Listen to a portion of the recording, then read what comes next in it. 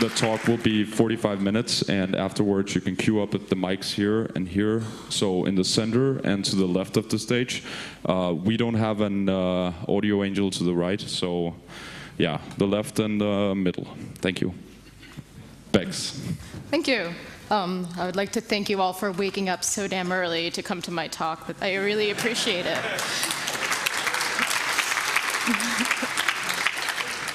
So I come from Dartmouth College, and that's over in New Hampshire, that teeny little state up in red on the map in the US. It snows, and sometimes we build ships out of snow, and if it's too cold to be outside to build the ship, we bring one inside our lab and do shippy things. So this talk in 1 minute, I just want to introduce Sergey Bradis's Weird Machine Zoo, in case you haven't heard it before, because this is part of his collection. And the specimen we'll be looking at specifically is the ELF linker loader. We also look at other formats just to see where we can get with weird machines. And so I'll start with some background just to get everyone up to speed of what mechanisms we're using. And we'll be programming with ELF metadata, not code. There'll be no machine code involved other than whatever happens to be executing the metadata. We're crafting metadata only, and there'll be no changes to code in either the libraries, the linker, the executable itself. And then I'll show just a proof of concept ping backdoor, what you can do with just metadata. Go a bit into Mako, which is some initial work, and some notes on PE. So what is a weird machine? So they've always existed, but there's never necessarily a name to weird machine, but it's just undocumented, unexpected sources of computation in some target, in an executable, or in maybe embedded hardware or whatnot. All over the place. Weird machines are everywhere. And they can be triggered by weird or crafted data, or sometimes they're just triggered by code, but I'm focusing on data. And so they're often used in exploits. And so where do we see this? Well, return-oriented programming is a weird machine. You craft up a stack, and suddenly you're executing something that normally isn't there, something that you don't expect necessarily, but just because the way things are laid out in memory and the way you can access any piece of code, you get this weird, you can end up crafting some weird computation. In heaps, when you try in heap crafting attacks, anything that involves trying to get the heap into a predictable state, that's a weird machine right there, trying to make a lot of mallocs and frees so that the so-called randomized heap ends up being more predictable, and then the attack can continue, perhaps overriding some function address. And then what we're looking at is the linker loader metadata and weird machines that we end up finding just by how the metadata is processed.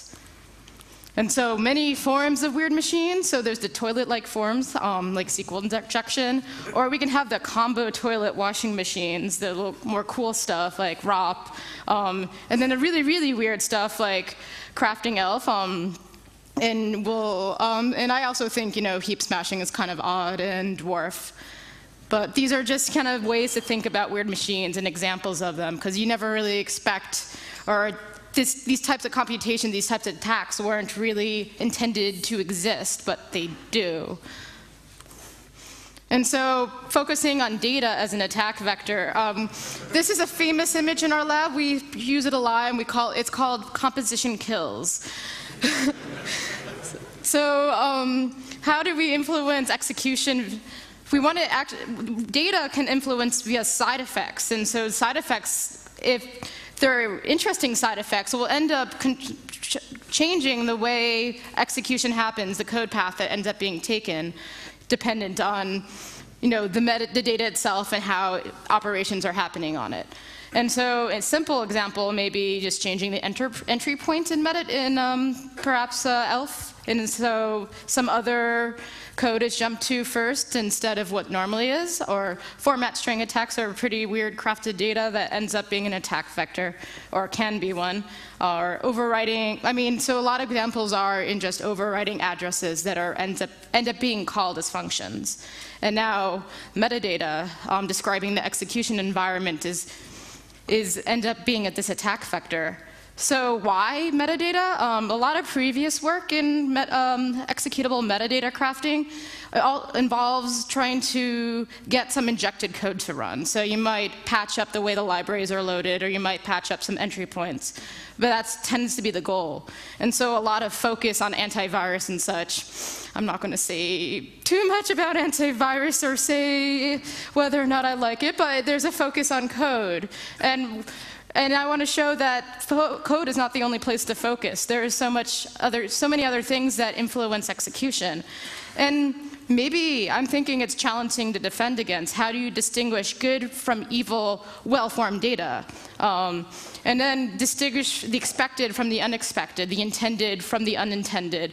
And the defense would be to reduce computational power, but how do you do that without breaking what needs to be done?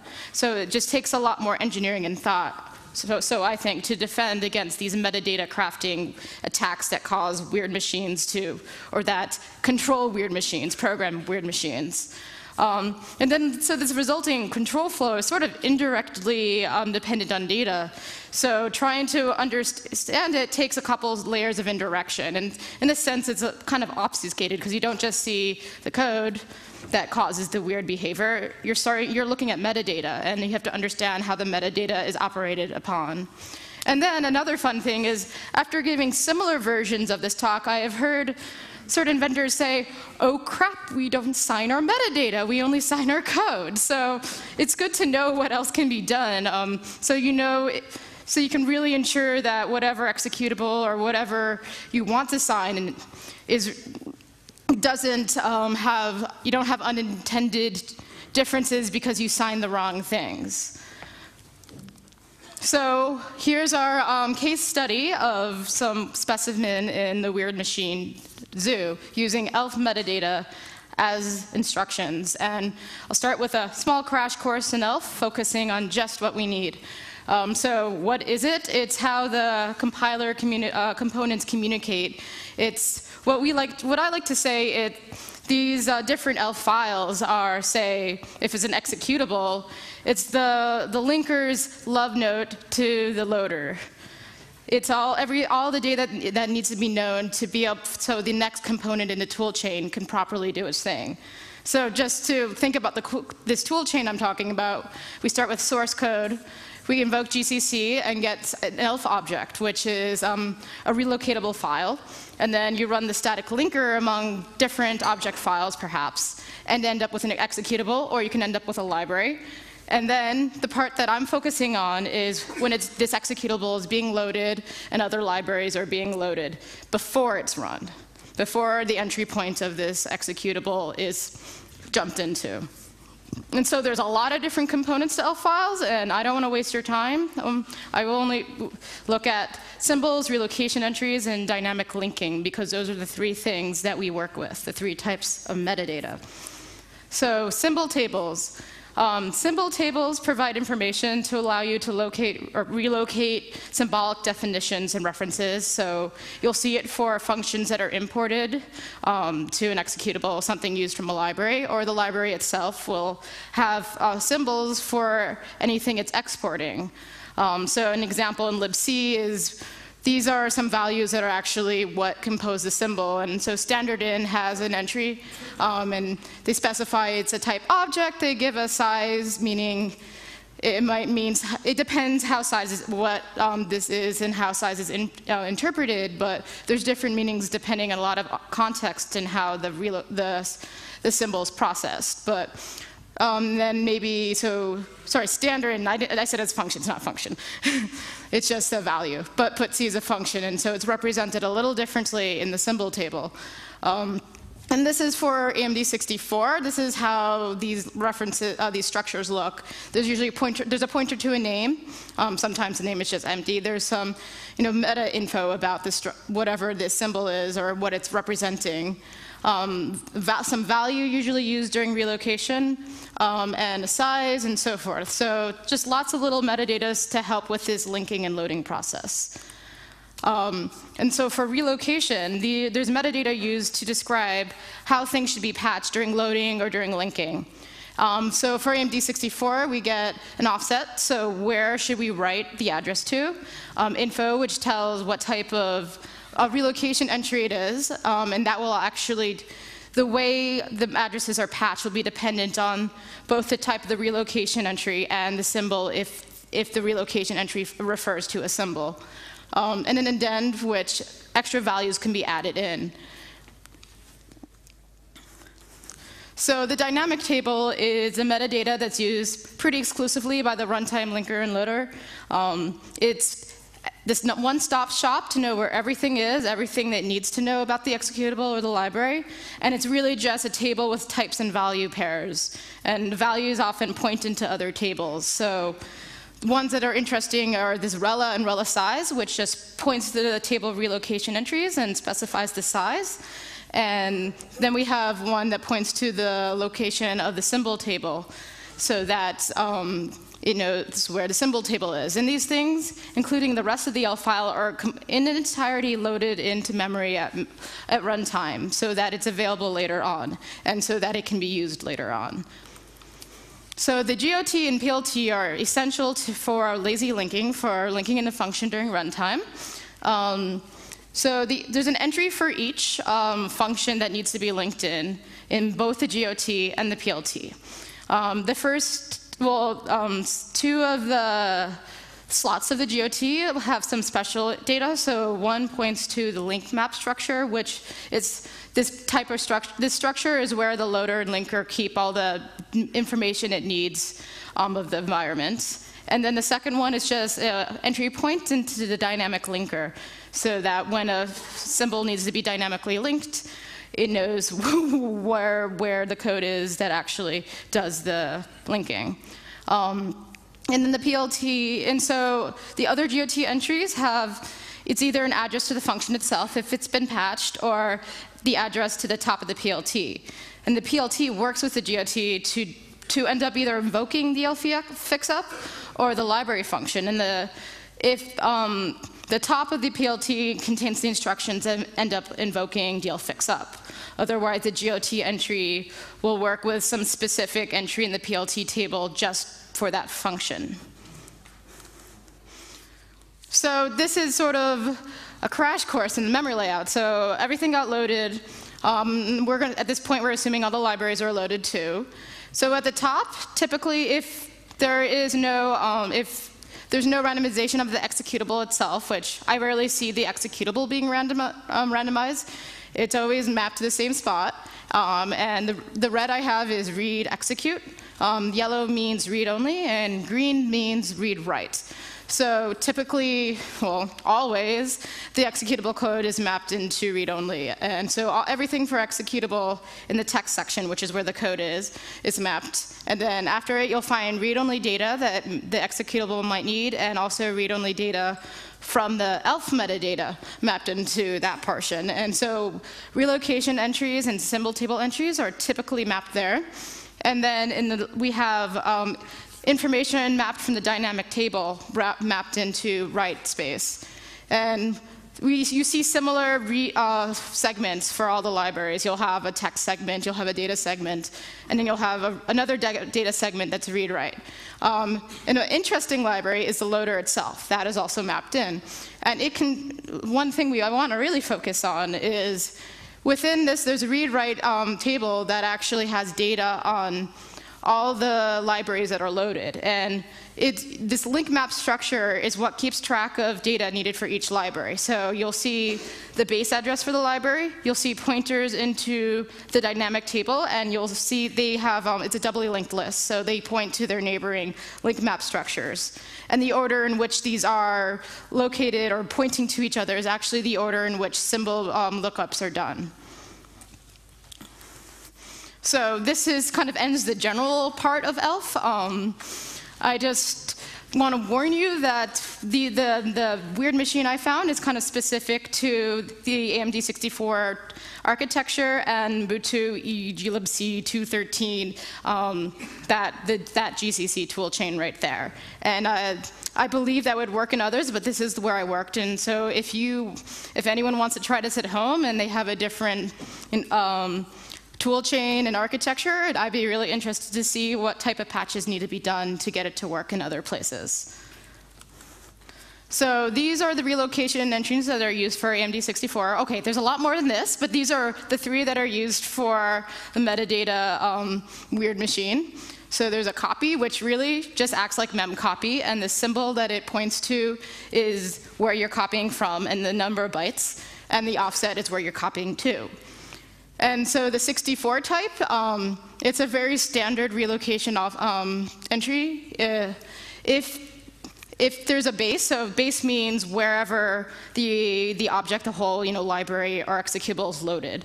And that will add it to the offset. And from there, we'll write the value of the symbol plus the addend that's specified in the relocation entry, plus if the base, if, again, it's not loaded at 0. And the relative type of entry is actually doesn't work with a symbol. It just, you specify an offset and you specify a value to write into the offset. And if it's not loaded at 0, it will add some base. But because we're working in this particular talk with just executables, base is always 0. Most executables are loaded there. You have to compile it with certain flags to get the executable to be loaded at places other than 0/randomly. Just to reiterate. So these are really cool types of symbols, these indirect functions. And it's relatively new in the GCC toolchain. And these type of symbols, the value is treated as a function pointer, and the function is called, and whatever it returns is what is written into the offset specified, the relocation entry. So we get ourselves, we can get ourselves arbitrary computation from this type of indirect function, and allows decisions to be made at runtime what function to patch, or what address to patch, or value to patch into the address. And this is where we start building into our language. So the Yelp metadata language, I'll call, has 3 basic instructions, and I just want to do basic things so we can start building something a little more powerful. We can add, we can move our copy value. So if you're familiar with assembly, we also have sort of a load effective address that move can cover, and jump if not 0. So we can start getting branches, and this is just from metadata. We don't add any code, we don't change any code in the executable, only metadata. So symbol table entries act as variables coupled with metadata. And if you're familiar with assembly, I kind of like to think of them with registers that are memory mapped with metadata. And the relocation entries act as instructions. And they need to be able to, if you want the full power of the weird machine, you need to be able to read and write other instructions, other relocation entries. You need to be able to read and write other variables or symbols. And you need to be able to read or write, which is by default, the loader's data, the link map data that I showed earlier. And so the language, if we start thinking about this in just at a high level, we have operands, a destination, and instruction. And so all destinations are specified directly, so store the address, store the result at this address right here. And then for operands, depending on the instruction, there's different ways to address these values, these variables I've been calling them. You can either specify the operand directly, so right in the relocation entry, right in the instruction, you just say, this is the value. Or that value could be a pointer, so I'm calling that direct. If the relocation entry works with a symbol, I'm calling that a variable. So inside the relocation, there will be an index into the symbol table. And from there, you'll look at the value of the symbol, and that gets written. Or I'm calling variable indirect. So the symbol that the relocation entry works with has an address. And from that address, you read the value out. So this is how we implement move with relocation entry. And this is one of the simpler ones. It doesn't use symbols, so we're going to look at this first. And just to the left, I just listed addresses in memory, and I made these up. But just so we can start looking at something a little more concrete. The green at the top is just what the relocation entries look like that implement this instruction. And the gray is just more regions of memory that we're operating on. So in this example, we're going to look at moving a direct value for to, moving an immediate value for to something that's direct, so we specify the address. And this is done with a relocation of entry of type relative. So it doesn't actually use a symbol. You specify the offset, so where to make the move. And then the addend is specified directly into the relocation entry. And finally, at the end, it's copied. And with proper endianness, I just put that as a note. It's just easier to read this way. But this, the endianness does take is actually followed during these copies and moves, and they're treated as 64-bit values by default. There's some that work with 32 bits, but we won't look at those. So the move instruction, to do sort of an indirect move, sort of a load effective address, the destination is directly specified, and the value is indirectly specified. So the variable, the variable, which is the symbol, its value is an address, and from there you look up what to move. So this sort of indirect move, and our example is we're moving whatever from foo. I'm just naming a symbol, but really it's going to, in reality, it's an index into the symbol table. But let's work with names.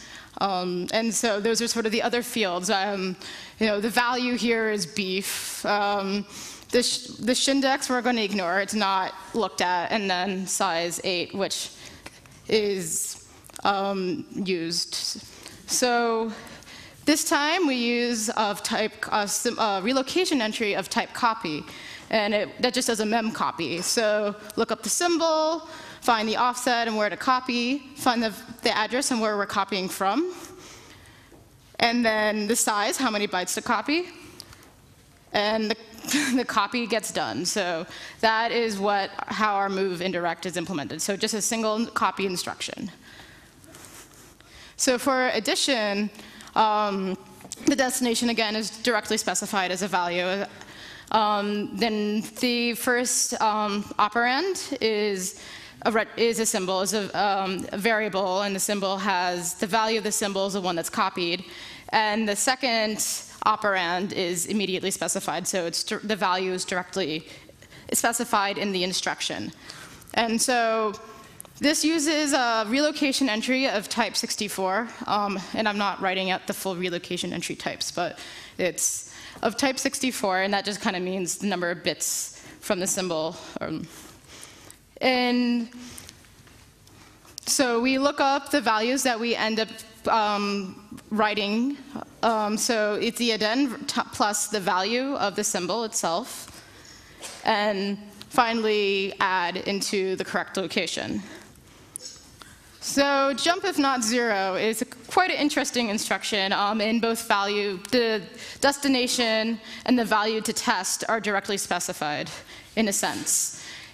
It's not that easy though. It's not a single relocation entry that will be able to do jump for us. It's not designed for that. The loader doesn't just not process the next relocation entry. It's not part of the spec. So what do? We have to figure out, first of all, how to get the relocation, to get the loader to stop processing relocation entries. And this is a trimmed down version of the code that ends up doing the relocation. And this loops over every single link map structure in that doubly linked list that we have. As we can see, it just follows the pointer. And so in order to get it to want to process our own relocation entries again, so because in the idea is, well, because we're doing a direct jump to somewhere else in our program, and it's all in the same executable relocation table, we want to set a loop into the structure. So that's one thing that needs to be done. So that would probably take a relocation entry. The next thing is it actually does some sanity checking to make sure it doesn't relocate the same table twice. So we need to somehow unset that bit, right? Well, it's actually a bit. We need to unset that. And then if you don't set this to 0, you have some issues. Later on, the relocation entries will end up being marked as read-only, and we don't want that. And so to fix the L relocated thing, we take advantage of other computation that happens in this loop. So there is something that follows a pointer and sets the value as 1. So if we can have it write this, 4 bytes of 1, I forget actually how big it is, and have it overwrite that 1 bit that gets tested to see if we were relocated before, then we can write a 0 into L relocated and trick the next step into relocating everything again. And at the end, you want to kind of fix all the data you messed up by writing a 1 into the correct place so that we zero out relocated. But I'm going to not go into detail about that because you have to really inspect it deeply. So to prepare to do for a branch, we have, these are 4 instructions that do this patch we need, so L relocated becomes 0. The next instruction, this move, is how we build this loop into the link map structure to process ourselves again. And so you kind of get the idea that you're moving values and patching up the dynamic loader's runtime so that you can trick it into doing what you want. And then remember the table that specifies where the relocation entries are and the size of the table, you need to patch that.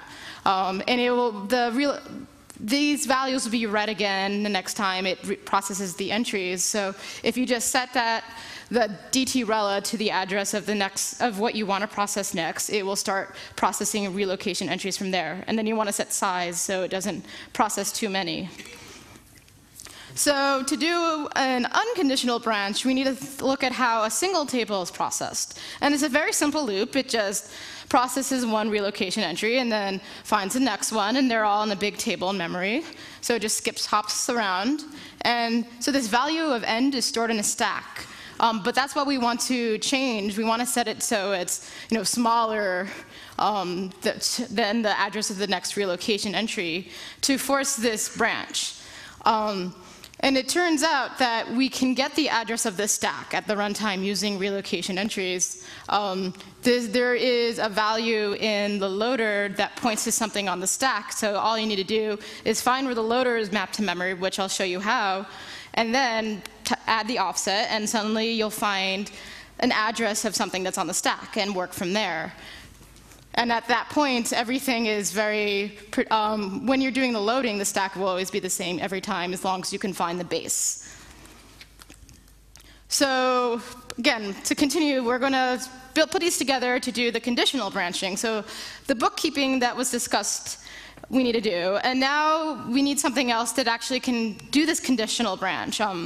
So the ifunc symbol, the indirect function, treats what the value of the indirect function is, will treat that as a, the value of the indirect function is an address of a function, and whatever that returns is patched. So we need to find something that returns 0, so we can actually write 0 to end and stop all processing of relocation entries. And there's this nifty trick that ifunc is only treated as an indirect function if that random shindex thing, if that's not 0, and that's just another field in the symbol itself. So if we can set that, if we can have control over this this field right there, we can force this conditional branching. And I'll show exactly how that works. But first thing you need to do is just move the value you want to test to the location of this shindex. And then finally, this is what things will start looking like. You have this indirect function, you just copied some value to this index, and it doesn't really matter what at the moment. I'm just laying this out. And let's imagine that this value of this symbol points to something just returns 0. So that's at the address I listed, F0020. And then the relocation entry itself, offset, will point to wherever end is on the stack. And we can set this up during runtime. And so, return 0. So let's suppose shindex is 0. How does this entire thing pull together? Well, we use a relocation of type 64. We get the correct offset. So we copied some value to test, and that's 0. And again, we look, and we realize shindex is 0, So ifunc is not treated as an ifunc, and it just copies the value of the ifunc over. And it turns out that you can find something that will return 0 that is at a higher address than the relocation entries. So we will not break out of this loop. We'll keep on processing. And you can just fix up the value of end after all this happens as your next step if processing continues. And now if shindex is 1, we end up treating this function that it calls as the indirect function is actually treated as such. So suddenly 0 is returned and written out into the location specified by the relocation entry. And so this is how we get the conditional branching. Suddenly 0 is less than the next relocation entry, so we must stop. And once you stop, you have to end up wiring things that the address in which you set the dynamic table to will fix things up again before it continues processing. So there is lots of components of this branch that I'm not going to go into detail to, but there is code available. But before that, there's some other nifty tricks we can do. Not just beyond just having Turing complete computation, arbitrary computation out of just relocation entries. Some interesting things to do with it without the Turing completeness actually is we can just look up libraries at runtime. So if we remember this link map structure, and remember the beginning of the talk, the address of this structure is stored in the GOT. And the address of the GOT is stored in the dynamic table. So from the very start, you know where to look up this link map structure that points to, that you can access the address of every single library from, since these structures contain the base addresses of everything.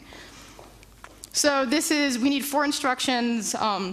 So this is sort of an example of how we do it. So suppose you want to get, the second library in this link map structure has something. You want to be able to locate that. So it's located at this link map in GOT. You follow the pointer to the next one, and ladder is the base adder. And you only need 4 instructions to do this, and 1 symbol. And the symbol, you initialize the symbol so that before it's ever loaded, the value of the symbol points to the second entry of the GOT. And to just run through this, we have the symbol, I'm going to call GOT, and that the value of that is just the address of where in memory you can find the link map structure.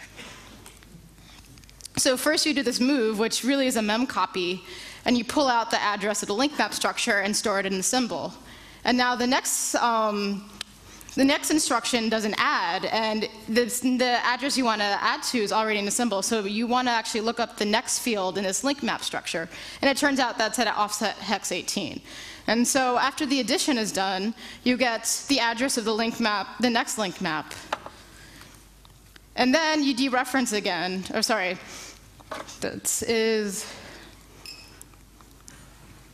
you dereference again, and you end up getting the beginning of the next link map structure. And from there, it turns out that the base address is stored at the beginning of the structure. So you do one final dereference, and suddenly the symbol you have contains the value of the base of whatever library you're looking for. And because the value in the symbol is now some interesting address, you can start using other instructions to add the address in your symbol to say some offset of a function that you're interested in.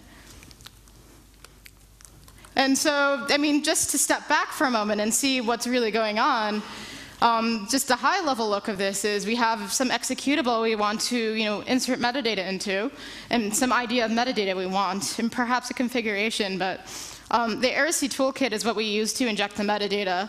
And then we end up with some executable with crafted metadata. And then the runtime loader ends up processing the metadata and invoking this weird machine that we just inserted. So this configuration we need is actually something that can be just pulled out during compile time. The address of the GOT is fixed from, and you can look that up just from the executable. The address of a gadget that returns 0, you can just read through the file and through the code and find something that does that, or the machine code. And then the location and value of some of the dynamic table entries can be found at compile time, I'm calling. And the data collected by instructions at runtime is the base address of the loader and others. And so at the very beginning, you'll have a set of relocation entries that can hop through everything and find where the loader is, so that you can start locating link maps. Well, so you can start locating anything you're interested in the loader. And you actually need a loader to figure out where the stack is, because there's a static variable in there that points to something on the stack. And so I'm going to do a little demo. So using this hopping that we did to look at the link maps, I'm going to get ping to run as root. And it already runs setuid. And we used the Ubuntu's inetutils version 1.8. It just happens to be the code I pulled down. And it has some weird use scenario where you can specify in the command line -t in a string. And it's some type. And in the code itself, it does some string some string case comparison between the string and some string that is static. But the first parameter is something that you specify directly on the command line. So the idea is to, instead of having it call stir case comp, have it call exec, and suddenly you have control. You can specify on the command line some file for it to just start loading and running. The second thing you need to do, so you write relocation entries that find where libc is, and from there you can add the known offset to exec from the base of the library. You can overwrite the GOT entry for stir case comp with the address to the exec that you looked up during runtime. And then you want to overwrite setuid's entry with something that just returns. So we can have it not, it runs as root and then drops later to continue the rest of the execution. We want it to not drop out of root privileges. And setuid is how how it gets rid of is root permissions and just executes as a normal user. So we want to overwrite that in GOT with something that doesn't cause the privileges to be dropped. So, and just to show, this is the green is the metadata we added. There's like maybe 8 entries, and that does everything we need. And also a single symbol, which points to the GOT. So since the demo effect always bites me, and probably will, I have this pre-recorded. So ping backdoor, this utility, is what I wrote up that will create the relocations you need and insert them into the executable. And you also need to tell it where libc is so we can find exec. So we can see here, it's just locating everything we need, the address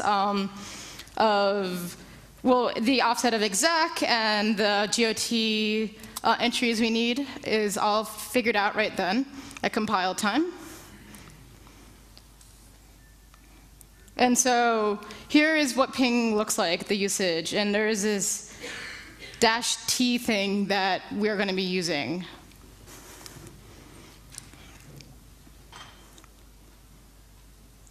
And so the next step is I'm just going to show you that we need to set ping as, we need to make set owned by root and add this setuid bit, because that ping actually needs to be root to operate. Yes. Yeah. Yeah, it was bigger. Full screen. It doesn't want to stretch. Lovely. Yeah. It's a video. Sorry. Oh, Zoom. Is there a Zoom on here? Video. Zoom. Thank you. Sorry.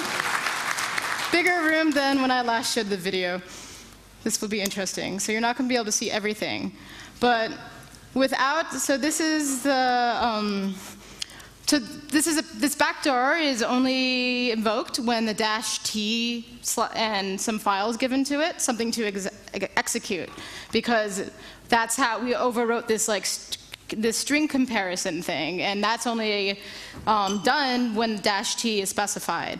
So if you, so I showed that if you can run it, and without this -t, it just runs, and you don't notice anything. But backdoor.sh just calls, it's just a bash file that opens a shell. That's all it does. And that's because exec will pass it weird arguments since we're doing something strange. But we just call exec with this shell. And since we're overwriting the string comparison, and I'm demo gods. No. What just happened? Reduce the font size. Reduce the, oh yes. So actually, yes, I need to reduce the font size in this case. So I actually opened up Ping in 2 different windows, and one of them is the original, and the other one is with the backdoor. Wait, where's my shell? Oh, somehow we skipped over that in the video. Yay, demo effect!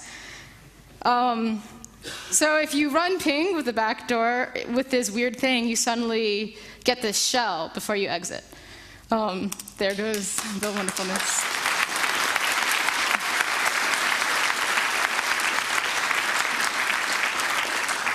So the rest of this video, which I'm not going to show actually, because you won't be able to see it anyway, but it shows that the code is not changed, only the metadata. That's it. So but if you hash the 2, you'll get different hashes, because they're different files. But it's only the metadata that's different, not the code. And that's the cool part about playing with metadata. Whoops. So read the fucking code. There is on GitHub a repository that contains a brainfuck to ELF compiler. So if you're familiar with the language brainfuck,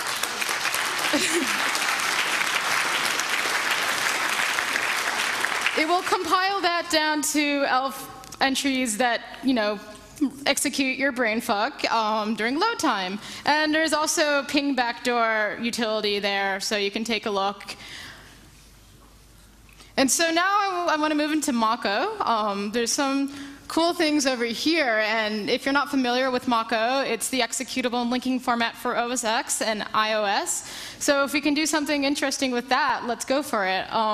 And so I built a proof of concept exploit. It's very simple because it's preliminary work, but I think it's very much worth showing because I don't see much out there currently about Mako other than some very high-level things.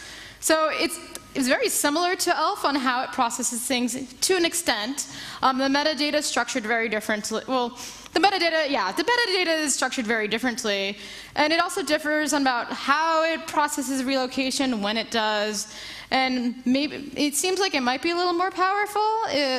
We'll see. But again, we already have Turing complete, arbitrary computation with ELF. But I think there's some really interesting things that we might be able to do with Mako, and I've done some.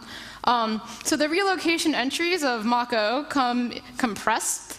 I don't really think it's much shorter than these fixed size entries that we have, but so it goes. And similar to ELF, there's code that gets mapped, there's data that gets mapped, and so forth. So these are in different segments. There's one that's mapped at runtime that has no permissions. Text is the code. It gets mapped read, execute. Data gets mapped read, write, and link edit, which has all these relocation entries and symbol information gets mapped read only. However, you can change that just with a simple change in the metadata itself, because the metadata specifies how to load this segment. And so here's an example of relocation bytecode. And this is from Mako viewer, is what I'm using to view this. And there's not too much that parses it to this extent. But so these are a bunch of opcodes. And there will be a pointer to where you should start processing these opcodes during relocation time. And also, they call relocation binding most of the time. And there's lazy binding and binding that's done during load time. But this is what some of the bytecode looks like. You'll have an instruction that says, well, so the relocator, the binder, keeps the metadata around, You set it up, and then it will, based on this data, it will make the relocation. So this metadata I'm talking about is, say, the segment that you want to bind, the offset, the symbol name, all the information you need to do a relocation is sort of set up by these opcodes, and then you say do bind, and the computation is performed. So here's an example. You set the segment as 2 and the offset as 64, so that means in the segments I read, like the data segments we're patching at offsets, 64. And then what library to look up the symbol, and flags and a name. So here it's specifying to look up exit in dylib. And then you say bind and done. And that's what the relocation entries look like. And you'll find different relocation entries for different purposes. There's a type that actually have different sort of instructions for rebase, and it's only processed if the libraries or executables loaded at some other base address. There's binding info, which is processed at load time. There's lazy binding info at linking, and export info, which I haven't really looked at yet. So there are no tools to actually add instructions. I've been doing all this by hand and testing it, and it works. And so if I want to, I just want to first go through the steps that we would take to edit this metadata, to inject or change it, really. So optionally, you can copy some instructions, some binding opcodes to some space at the end of the file, and then update some pointers to tell what. So LD dyne info, it's some structure. You can update its pointers to know where the new binding info is and the size of it. And then you need to update the size of the link edit segment so it maps everything to memory. And optionally, you can tell it to map the link edit segment to read-write so we can start rewriting our own instructions. I've done this all by hand, although you can do a lot with a single byte change, which was kind of fun to play with. So if we go back to programs that use setuid and run as at an elevated privilege, and then try to drop it later on, I think that's an interesting place to focus. So overall, it's perform privilege operations, then call setuid, which drops the root privileges, and then usually execute everything else. So if we put on our thinking caps, so we want to craft metadata to prevent this call to setuid. So here's my simple setuid program. Again, this is all preliminary work, but all it does is it looks up its UID, prints it out, calls setuid to downgrade the privilege, and checks its UID again. And so you can't see the change, but you might be able to. It's a single byte. Before we'd made the change, there is instruction that, the binding instruction that specifies the string inline that it should be looking up the address of setuid during runtime linking. We changed that to getUID, and so this has an effect on runtime. The dynamic linker looks up the address of getUID instead of setUID, and getUID gets invoked instead. And so the root privileges remain. So we compiled it down, and setuid backdoor is the one with the 1 byte change. And to show you that it has 1 byte change, XXD is just a hex reader, and I just did a diff between the outputs of the hex reader, and it was so hard to find the 1 byte change that I highlighted in red. It's just I changed the S to a G, and suddenly, if you call the original, it downgrades its privilege, but if you call the one with this 1 byte difference, you remain as root afterwards.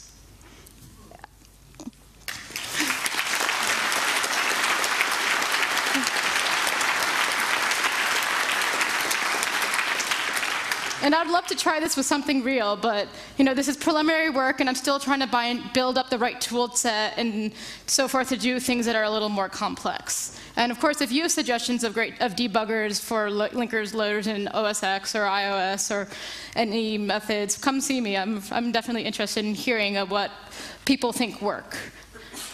So some quick notes at PE. I want to look at it a little, but I think there's still some great examples of metadata weird machines there already. So if you're not familiar with Scape's locreate and published in Uninformed, it uses relocation entries as an unpacker.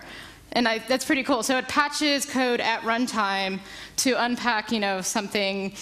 And I think that's pretty clever. And Corkamy did some great stuff in PE. And so the PE101.corkamy.com is a great resource if you want to look into PE. And he's done a pretty in-depth study on interesting effects that come from crafted metadata and crashing different loaders with metadata, and this cool PE PDF zip combo file on example. So that's another great place to look. But for that, I'm going to end the talk, and I would really like to thank Sergey Bradis that has kind of inspired the work, and Sean Smith, who's my advisor. And there's some great folks that did work before me, the Greg Q, Eracy, Mayhem, Scape. There's a lot of good stuff to look at if you want to get into this sort of weird area of machines and executable in library metadata. So for that, I will end for questions.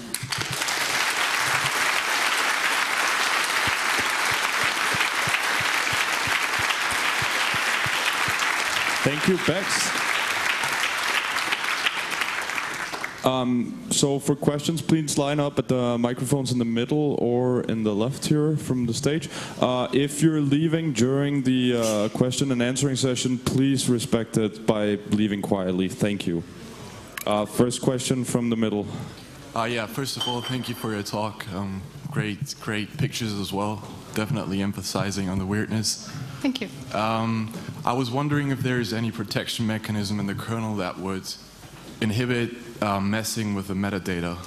Well, it's kind of interesting you bring it up. We're looking, our lab is looking into something that will do that too.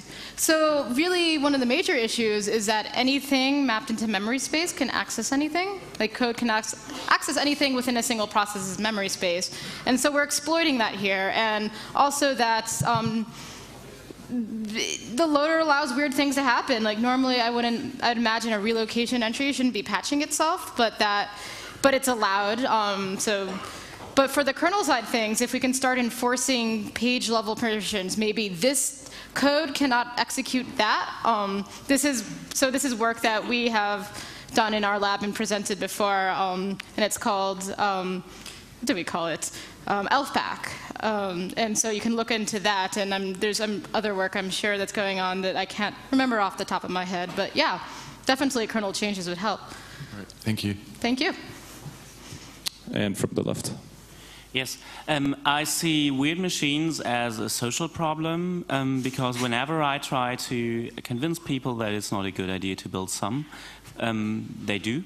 Referring to philosophy of language as academic bullshit or something. I don't know. I think there's a fundamental principle at work that if you like having a more powerful language enables you to easier express yourself.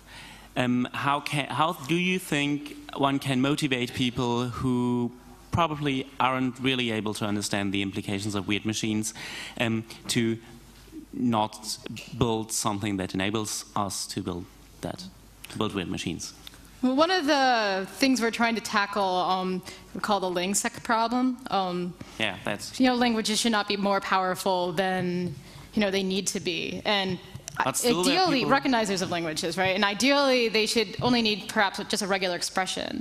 And there's just so many examples of showing that when you can't have if you can't tell that two recognizers or two data things that validate data, if you can't know that the two pieces of code do the same exact thing, you can let you have exploits. And there is some great work with Marison Patterman and Len Sussman, Sergey Bradis. I think that's a good place to start looking. There's a good paper published by them in, I think, some IEEE security processing? No. Well, anyway. But there's no down-to-earth... Sorry? There is no down-to-earth argument to stop doing such things that enable weird machines. Right, and I think you just need to start just building up an arsenal of examples where there's an issue because there's a weird machine. Thank you. Do we have questions from IRC? No questions from IRC. Middle again. Hi, Rebecca. Thank you very much for your talk. It's very fascinating. Thanks. I was wondering if there's any directives inside of the the ELF metadata that can enable you to reload or overwrite something outside of the metadata, like maybe something in the text section or something like that. Anything that's writable, yes. Excellent. Absolutely. Awesome. Thank you. From the left again. Hi, is there a simple way from the linked list of shared objects to list all the shared objects loaded in all running processes at once without doing something like iterating over their procs file system, proc speed maps? Well, this particular linked list exists in the process's memory, so it doesn't necessarily have the ability to traverse other processes in memory that are loaded. So you basically always have to iterate over all the processes and their maps and their... Yeah. Okay. Thank you. From the middle again. How well does this play together with protection mechanisms like address space, layout randomization, or stack canaries to protect LDSO itself? So I've shown that we can locate, as long as there's some way of locating this link map structure, which if the executable itself is not randomized, it doesn't matter that we can locate all the libraries. So I was showing the ping example, ASLR was enabled. It was just ping itself was mapped, to the same location. So it was not, what's it called? PIC code. Blanking on what that stands for, but unless the executable itself is not randomized, and even if it is, I don't have a reason to believe that this won't work. I just haven't looked into that yet. So, I mean, the metadata needs to be able to locate something. It needs to be able to locate itself. It needs to know where to patch. So, as long as you start crawling those substructures, you at least have data information over that. And especially within a single process, everything is mapped relative to each other. So. The code, you're not going to have like randomization of like space within. Well, I haven't seen it yet, and maybe it will be done in the future. But the text segment within a single object is always like within the same space of a data segment, and so you will always have that until someone starts patching segments and randomizing those. But you still, when you relocate, you need to know where everything is, at least for that particular executable. Or you need to be able to locate the other libraries which to patch. Otherwise, you're not going to be able to link. Thank you. IRC? You need the mic, right? Here you go. All right. Thank you very much. There are actually two questions from the IRC. First question would be whether it is sufficient to use linker and loader to fix this problem, or would you need to actually go and fix it in the kernel? Well, maybe, but it would help if a linker and loader did more sanity checking. That would definitely decrease things. But in the end, it still needs to patch things that address, food. Like in the end, it needs to be able to do its job. So in just being able to patch things that you need, I don't see how I can really. I think it's a very hard problem. So when you look at my example using Mach-O, I changed a character, and suddenly so it's more than just the linker and loader. I think there's a couple of components that go in, and it seems like there needs to just be. I think all we'll be able to do is make it harder in the end, anyway, because there's always. You might be able to find very complex weird machines that uses everything that, the absolute minimum that's necessary to complete what needs to be done. So. Thank you very much. The other question that had popped up on the IRC is regarding your early comment about whether signatures are being applied to the code or to the entire executable itself. Mm-hmm. Could you elaborate a little bit more? Would I elaborate more? I was looking through the ELF signed code to try to see. I've been told that doesn't sign metadata, and I wanted to actually show that in one of my slides, but I couldn't find it again. So I wouldn't want to really elaborate on that too much without being able to check myself fully. But it was more feedback that I've gotten from different developers. Oh crap, we don't sign the metadata in our executable. And I'm not sure if I would pass that on at this point. Thank you. From the middle. Actually, I couldn't follow most of the talk because it was too complex for me, so it's maybe a stupid question. Regarding the example with the ping utility, did I understand correctly that if you change the metadata, you have to change the binary, and you can't change it without being root? Yeah, so for the ping, so yeah. What is the goal of changing the metadata if I can change the binary itself? Well, it's more of a backdoor, and that's what I was showing it as it is. So maybe you have root at one time, and you want to be able to access it in the future. So it's just starting to like build these components to escalate your privilege, and it's not gonna. If you don't have root to begin with, you're not going to be able to do anything there. But it's just sort of this interesting trick to insert a backdoor. Thank you. Last question. Hi. I was wondering how portable this is. I suppose it depends very much on the exact library linker version, so yeah. Probably different libc versions. Yeah, and I haven't been spending too much time seeing how, the array. I haven't looked at the array of libc versions, and it'd be interesting to see how they change between each other, and then that's work that can be done. And I'm more interested in looking just at different executable formats to see more high-level issues. Thanks. Thank you so much. Give a round of applause for Bex.